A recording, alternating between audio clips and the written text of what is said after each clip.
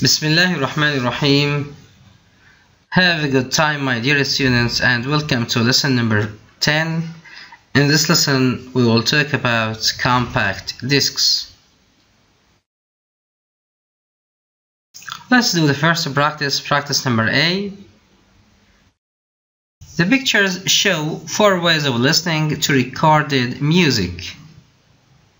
Match the names from 1 to 4 to the pictures from A to D. We have on the left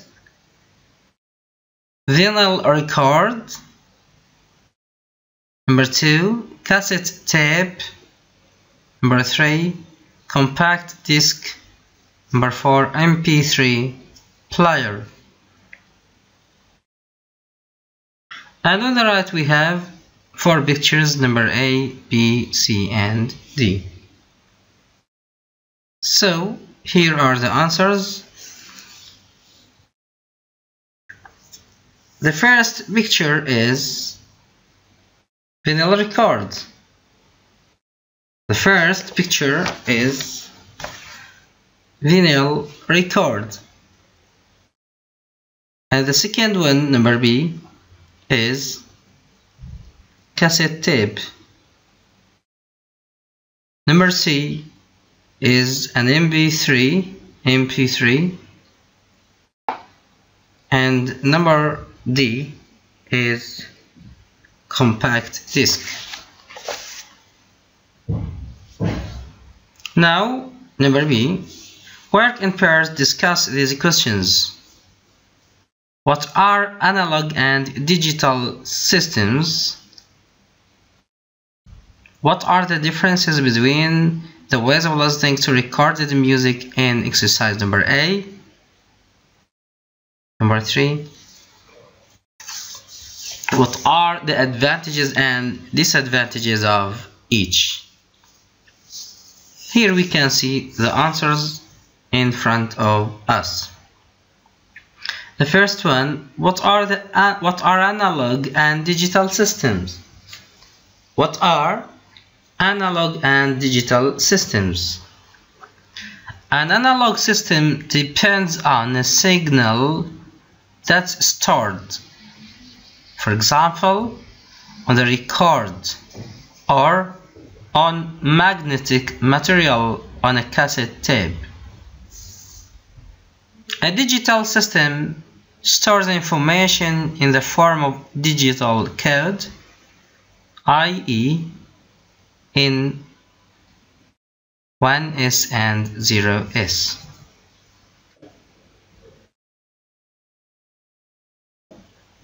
Number 2.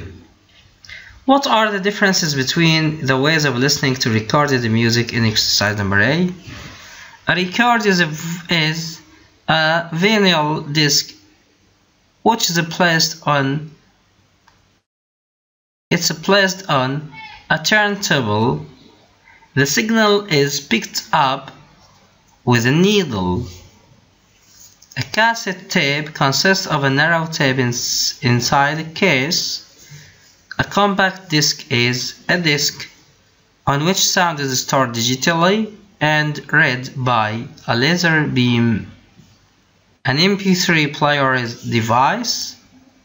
It's a device you can play MP3 files on. Number 3.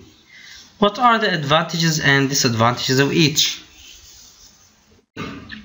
Modern vinyl records have excellent sound quality, but they are large and easily scratched. They also collect dust. Cassettes can produce a lot of background noise, hiss, but they are small and easy to store. Compact discs give very good sound quality. They don't scratch easily. MP3 players are small and can easily taken by anywhere. Let's move to number C. Read this extract from a lecture given by Dr. Al-Suwaidi Explaining how compact disk is read, label the diagram below with words from the extract. I will read the text. There are two ways of storing information, analog and digital. Records and most audio tapes use analog recording. CDs use digital recording. Look at this diagram and you see how digital recording is read in a CD player. At the bottom of the diagram, you can see the compact disc. This is a plastic disc containing a thin metal-like layer.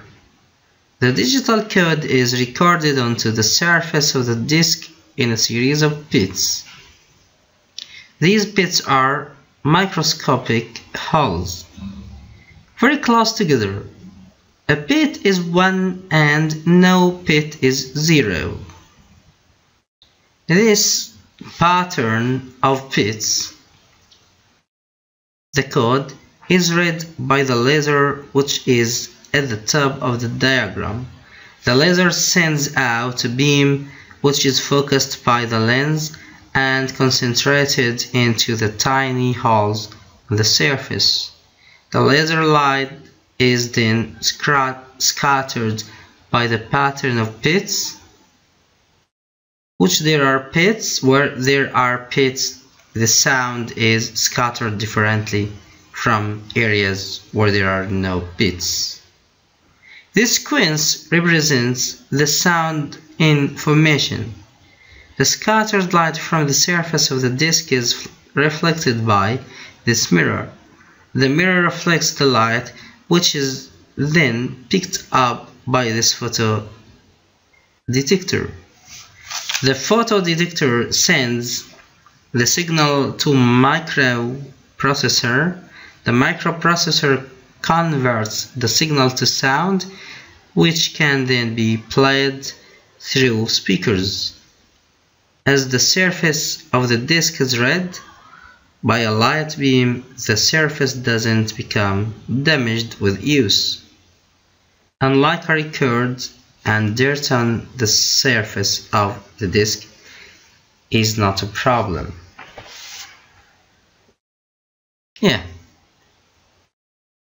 Here we can see the answers. Number 1 here, 2, 3, 4, 5 and 6. So all of information are cleared here in this diagram. Practice number D. Work in pairs, find out the answers to these questions. Then write a paragraph in your notebook as an encyclopedia entry for a CD-ROM. Number 1. What does the abbreviation CD-ROM stand for? 2. How does a CD-ROM work? What is it used for? Here are the answers. What does the abbreviation CD-ROM stand for? It stands for compact disc. Compact disc, read-only memory. You can see the first letters of this phrase, C-D-R-O-M. So it stands for compact disk read-only memory. Number 2, how does a CD-ROM work? Here you can see the picture in exercise number C to know how a CD-ROM works. 3, what is it used for? It's used to store files. It's used to store files. Now let's move to our workbook to do exercise number A. Exercise number A says, your friend missed Dr. Suwaidi's lecture from exercise number C on course book page number 75. Write a note reporting to your friend what Dr. Suwaidi said. Use the prompts below and the phrase in brackets. Number 1.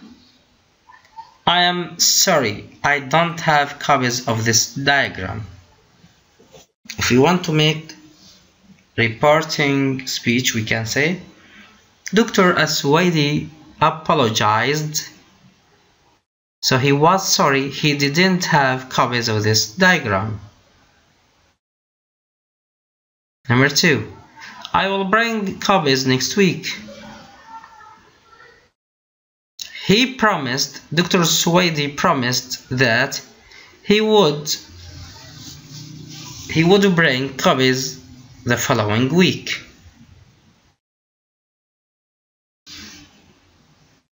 3. There are two ways of storing information, analog and digital.